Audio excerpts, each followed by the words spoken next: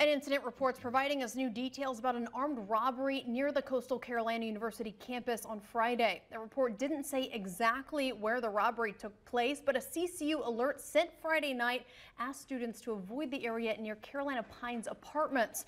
The report says Horry County Police began chasing two people near Juniper Road. Officers believe the suspects jumped the fence near Chanticleer Hall.